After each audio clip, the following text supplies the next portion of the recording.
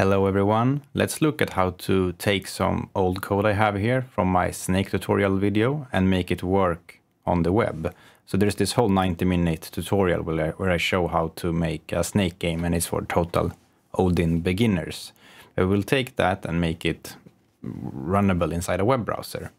And we will do that using another repository I have. And this snake tutorial code repository is linked in the description of this video. And we will be using this repository for the web stuff. This odin-raylib-web repository is a template for making games that work both on the browser and on the desktop.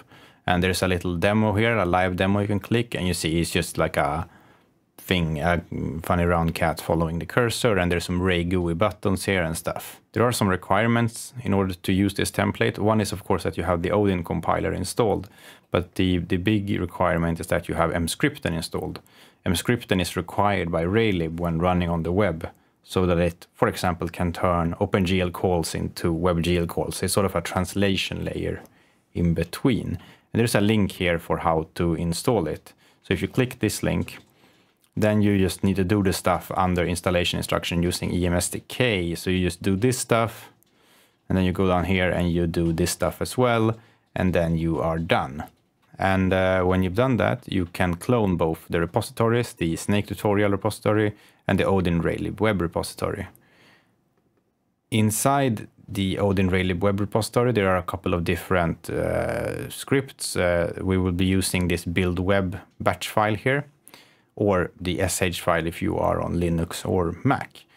The only thing you need to do in order to sort of configure this is that you need to open this, and inside this build web you need to point out the mscripten SDK directory where you put mscripten when you installed it. If you are on Mac or Linux and you install mscripten through some kind of package manager, then you might be able to skip this step. Of course, then you will also be using the buildweb.sh file, not the batch file, but there is a similar configuration variable inside that script, but you might be able to skip setting it because it might already be, mscripten might already be in your path.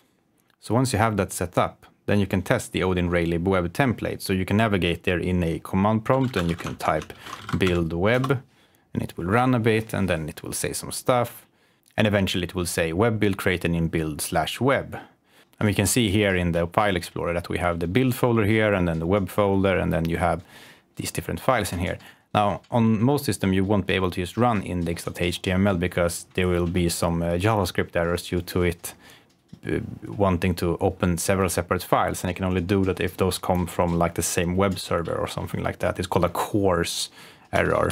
So you can go into build/web, and if you have Python installed, then you can do python-m http.server. This will run a small web server that serves the stuff in this folder. So if you do that, then it says it's serving HTTP on port 8000. So if you go to that address, localhost, this is your own computer localhost 8000, then you see now we're running the local version of that example I showed earlier. So now we have something that we can change and put our snake game into. So we will sort of copy the snake game stuff into this repository in order to make it build on the web. Now let's look at the snake code we have downloaded. So inside the snake tutorial code folder, we have these things.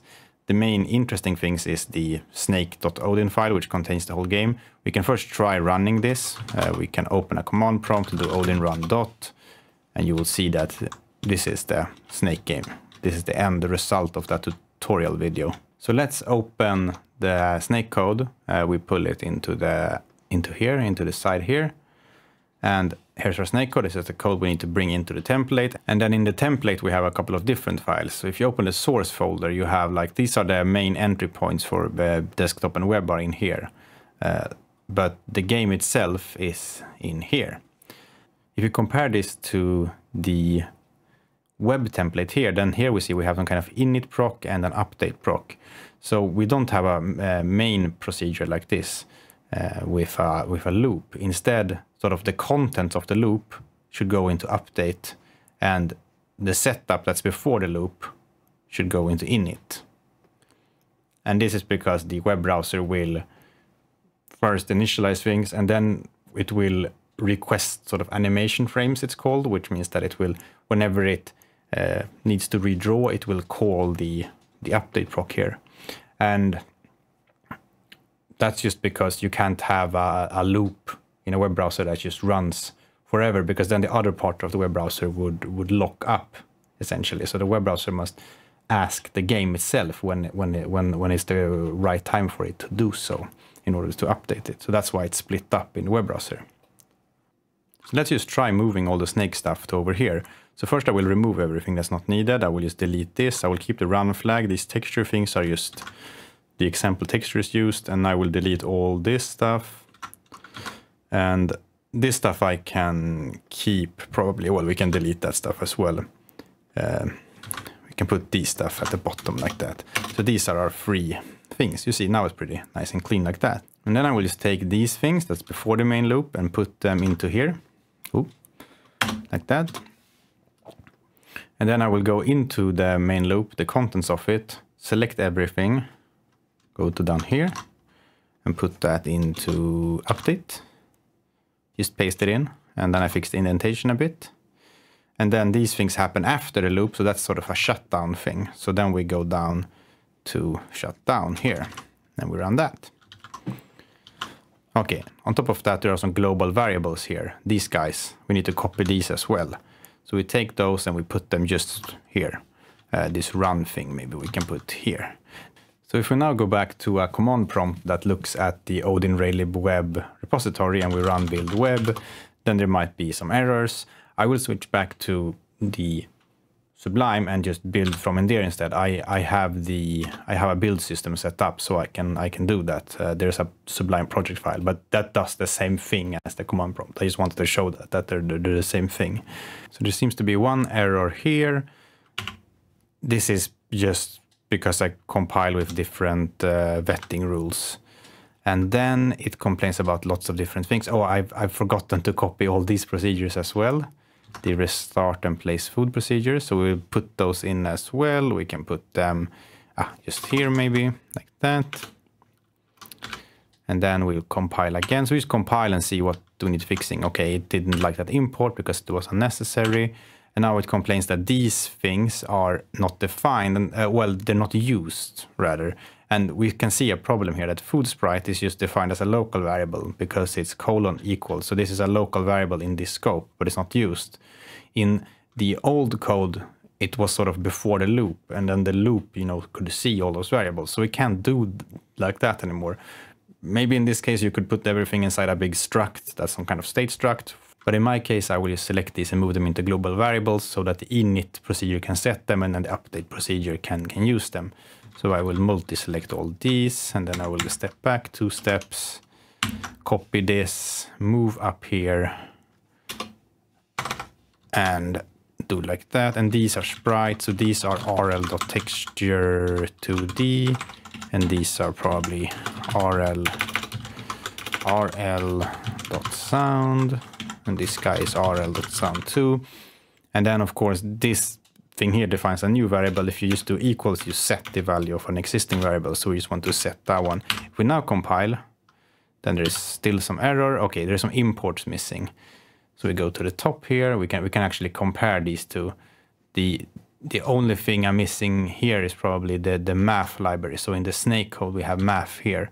So we copy that in, we compile it, and there you see it says web build created. I still have the web browser running here, so I can just open the web browser again and go to localhost 8000 and see what happens. Something seems to be wrong. It just says the game is obviously running, but it's just game over and over. What is missing is that I haven't actually copied over the graphics yet. So the game is able to run without the graphics. It's probably just textures without anything in them.